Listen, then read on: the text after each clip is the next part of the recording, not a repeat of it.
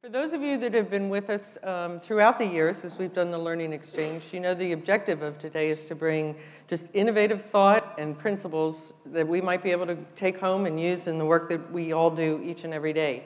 For those that were here several years ago when Robin Hackey was here, we talked a little bit about capital. Is the problem capital or is the problem capital absorption?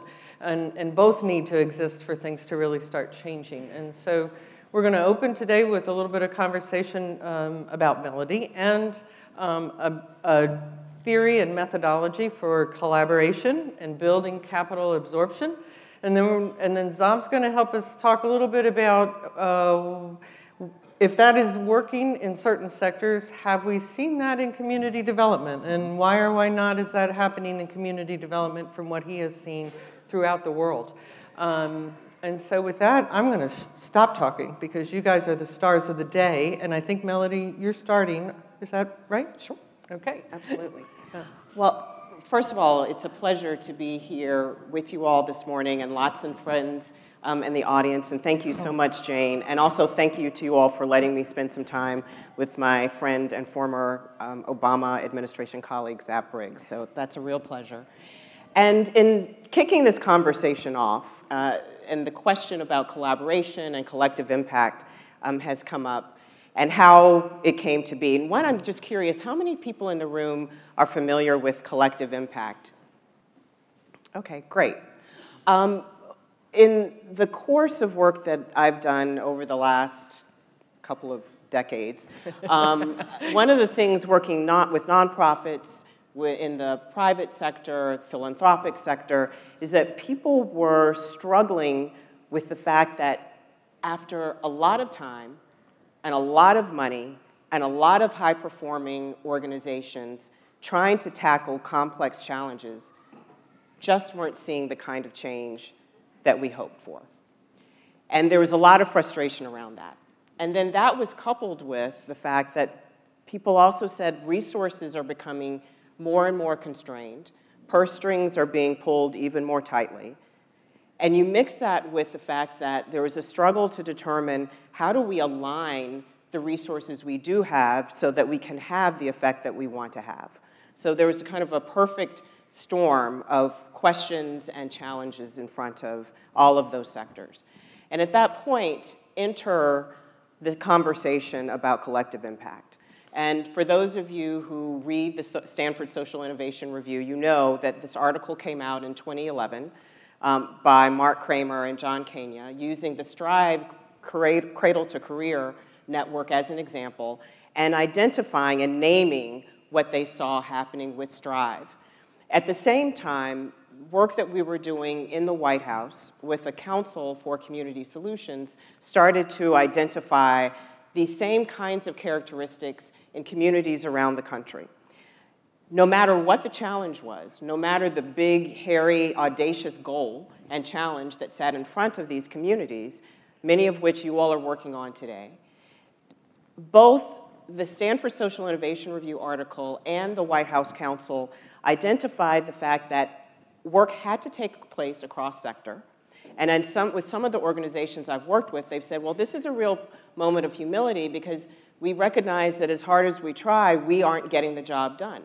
But what this article said and what we noticed through our work was it doesn't have to do with the fact that the organization you're working with and for is high functioning or not.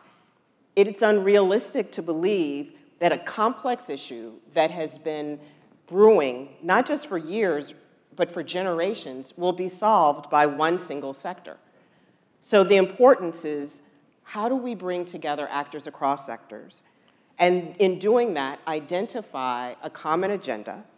And I often say to people, that point of identification is critical because sometimes we think we've done it, but if you think back to your own relationships, you know, I may go home and say to my husband, we've got to save more money, and he may say, yeah, we do need to save more money. And I might think, well, that means that I'm going to buy one less pair of shoes a month, and he might think that you're not going to buy another pair of shoes this year. I mean, so in other words, we have to be very, very intentional around the identification of a common agenda, which is difficult and requires trust and time. So that was identified. Also, the fact that there needs to be some kind of coordination of these high-performing actors across sectors. Because at the same time, they need mutually reinforcing activity, everybody doing what they do well, but doing it in a way that rolls up to this big goal that we've set together. And we need constant communication. We can't just go off and do our own thing and expect that we're going to reach the goal that we've set for ourselves. We need some kind of coordination function that's going to ensure that we're constantly talking to each other and that we're working together effectively. And in doing that, that we are using data, qualitative and quantitative data, to make sure that we have the same goal and that we're moving toward that goal. So that article and the work that we were doing at the White House said and spoke to and identified communities that were doing that kind of work and doing it effectively. One of the things, and I know we'll talk about this in a few minutes, is that that field has now grown. There are challenges that we've recognized with collective impact. We also acknowledge the fact that collective impact isn't the solution for every problem. You know, if you're a hammer, everything's a nail. But it isn't the only solution, but it speaks to the importance of collaboration. And when disciplined, it can be effective in helping us approach these very, very complex goals that are sitting in all of our communities. And you've actually talked, when we were talking about one or two successful examples that you've seen in the work that you were doing. I think one was in education sector and maybe one in the health sector. Could you talk about one of them? Sure. Well, in the education sector, I'll speak to that one. In Nashville, Tennessee, in the early 2000s, 2001, 2002, there was a meeting of the Chamber of Commerce there, and they started to align themselves with some of the nonprofits in the city, because what they recognized is that they had a staggering high school graduation dropout rate. Absolutely abysmal rate. I mean, I think they had kind of a 58% graduation rate. And students in their school system coming from high levels of concentrated poverty. At the same time, there were over 175 nonprofits, again, many of them very high-performing nonprofits that had been at this work for decades, decade after decade. So they were frustrated. A lot of money had been put into this problem, but the needle wasn't moving. And what they did was come together under the auspices of the chamber, nonprofit sector, business community, to start to analyze why aren't we moving the needle when it comes to this challenge. At the same time, the mayor's office became involved because they were also concerned about the level of truancy in Nashville. And ultimately, they developed a master plan, a children and youth master plan for the city of Nashville to tackle this problem. And over a 10-year period, substantially raised their high school graduation rate. I'm talking about double-digit improvement in their high school graduation rate over a 10-year period, with every sector acting to do, as I mentioned before, what they could do extremely well. So you had the school system sitting at the table, you had the mayor's office sitting at the table, you had parent and student organizations at the table, all working under a form of governance that had been articulated through this master plan so that they could all move in the same direction, tackle the transportation problems that they recognized were a problem with students trying to get to school, to address the problems with data so that everyone in Nashville understood exactly where they stood and they could follow that and track that over a period of time, and that they were also getting feedback from students and from the community in doing this. And I know we'll talk about this, but it isn't as though the business leaders went off somewhere with the heads of nonprofit organizations and came up with a plan. They engaged students, they engaged parents, they engaged teachers, they engaged everyone in the community to come to the table and say, this is our challenge, this is what we need, and here's a way that we can sustainably work together to come up with a plan for our students and for our city that's resilient, will last over time, and has proven to be tremendously successful in bringing down their dropout rate and raising their graduation rate. Collaboration, convening. Zay, you sit in a great position of being both a funder and at points in your career, a practitioner in community economic development. Have you seen this principle in your work? Maybe why or why not, if you haven't? And can you talk a little bit about that? I'd love to. First of all, Jane, a huge thank you to you and your team. Thank you. And the VCC board, which I got to know last night. It's a huge treat and a privilege to be here. And I want to wish the Learning Exchange many more years of outgrowing your space. Thank you. That's a great sign. But while we're here, this is a gorgeous space, and I'm just delighted to be here with all of you. You know, the quick answer is that collective impact per se has not really come to community economic development yet. What has come, of course, is, let's call it highly effective collaboration of particular kinds. Now, at the end of the day, collective impact was born to promote exactly that. It's a framework, it's a set of ideas. I think it's no accident that it has been applied first. As Melody was saying, it's a tool at the end of the day. It's about something being fit to purpose. It has been applied first in areas like health and human services, and I think we'll see much more application of it. Community economic development, as many of us in this room know, as all of us know, it is a bit different. And I think one of the reasons we haven't seen this excellent framework for a disciplined, kind of highly effective, collaborative effort take hold is that in community economic development, we tend to be more diffuse. We want to solve a bunch of different things, and often we want to solve all of them yesterday, type thing. Whether it be business starts, quality employment, skilling, a whole host of things. So that's both a strength and sometimes a challenge if you're trying to create alignment in a community around a couple of really big priorities and then work out, as Melody was saying, well, how exactly do we produce that? If you wanted to do that and you wanted to triple the scale and the rate of progress that you've had over the last 10 years, what would it take, actually? Let's be real specific about what it would take.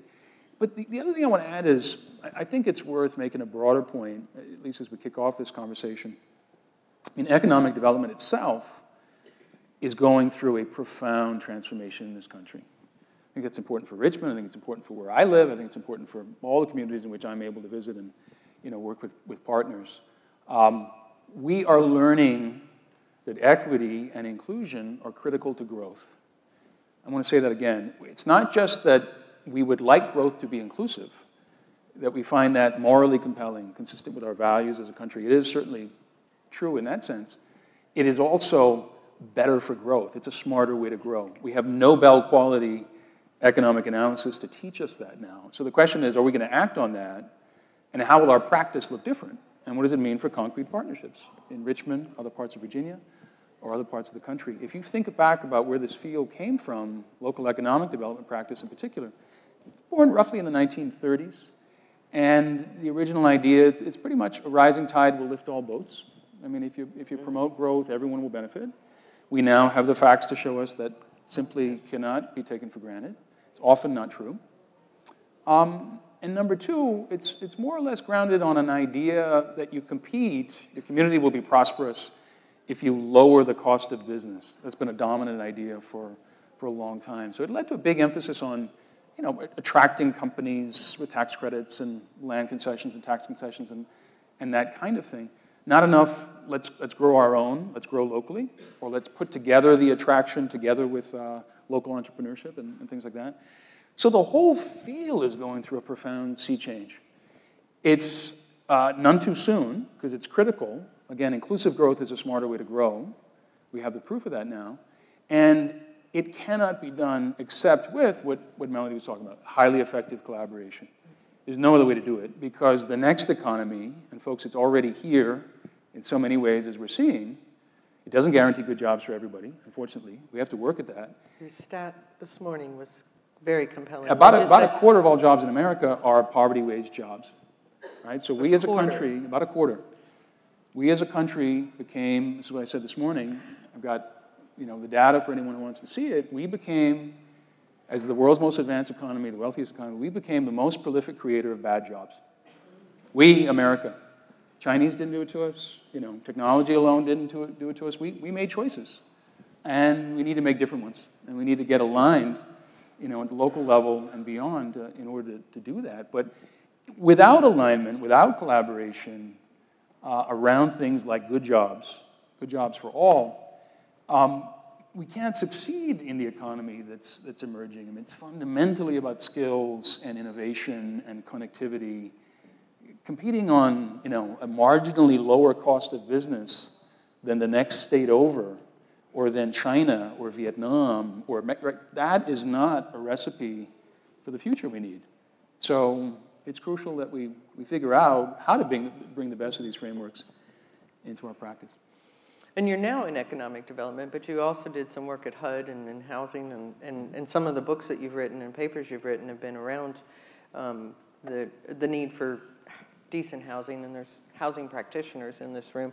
Have you seen it in the housing arena? Or have you seen the housing arena start blending with the economic development arena? I think that, yes, we have. The best we can say, the strengths of the field, I think, in many ways, are that we've learned how to do highly effective public-private, not-for-profit collaboration. We've learned that the communities that fare best at producing new affordable housing, at preserving what they've got, enhancing it, adapting to new needs like the growth of the elderly population. It's one of the most tectonic things going on in our country. As we're all aging. There's that. We all resemble that remark, but I mean, we're just not ready yet. We really aren't for the demographic changes, and we have to get ready real fast. We need to make faster progress. So the housing field has a set of strengths there. What it has not yet achieved, we haven't learned, I think, to tell the story and build the will to resource what we know how to do. So we haven't made the progress that we need yet. And number two, our greatest successes have generally been at sort of the project and the development level. You can go to any community in the land and people can point to a development or a block of apartments or a row of homes that are owned by homeowners that didn't have a chance before to become, and that's fabulous, that's wonderful, it happens across the country. But it's not yet functioning at the level of an all-in effort by a community to say, we're not going to have an inclusive economy that really thrives unless working families of all levels can afford a decent, safe, secure place to live. It just doesn't work, it doesn't add up. In order to have that, we must do what? What's the XYZ? What follows from that proposition? That's very much a collective impact friendly sort of question, but we haven't taken that approach yet.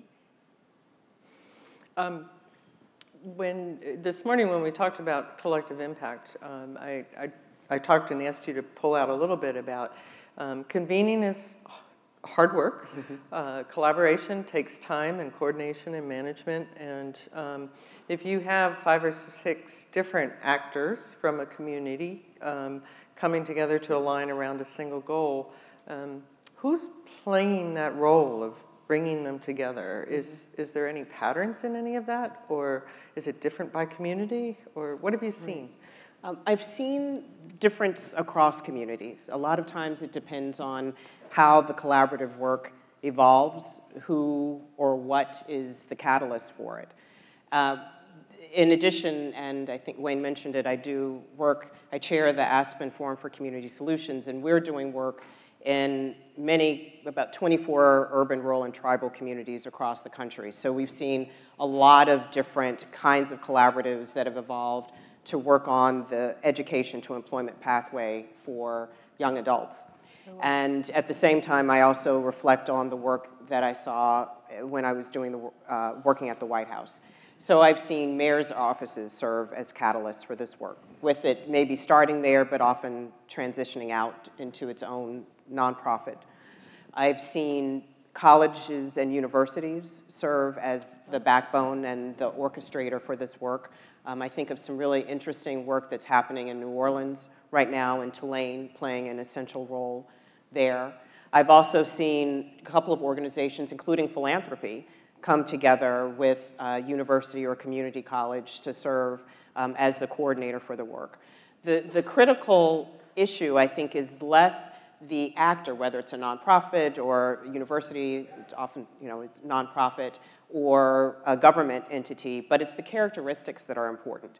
That the backbone or the orchestrator of this work isn't the leader. It's not the person you are going to flip on the evening news and see standing in front of the cameras. That the entity and the individuals and that entity are there to be actually in the background. They are trusted. They have the capacity to coordinate the function. They may be the keeper of the repository for data and information. They can call the meeting and people will come. And in all the communities that you all work in, you know who those people are, or you know who those organizations are. And it may not be the one with the big fancy title, but it's the one that people say, oh yeah, the XYZ nonprofit called and we're going. So that is, I think, an essential element to this work. It is, unfortunately, the place, the thing that is least likely to be funded. And in fact, that was part of the impetus for our work at the Aspen Institute and the regranting of funds that we do into those communities. We are funding the backbone because it's the thing that no one else wants to fund. They want to fund the stuff that seems really sexy and that you get that immediate gratification from. You get immediate gratification if you think, well, these are more children that I put into preschool, not I have funded the capacity building background organization that's a repository for data. That doesn't necessarily get you up in the morning. Feels warm. Right, exactly. But it is absolutely essential to the work. You're going to add something on that? Absolutely. That question you asked too. If I think about communities that have impressed me, that are stepping up and acting collectively and doing it at a meaningful scale, meaning a scale commensurate with the challenges.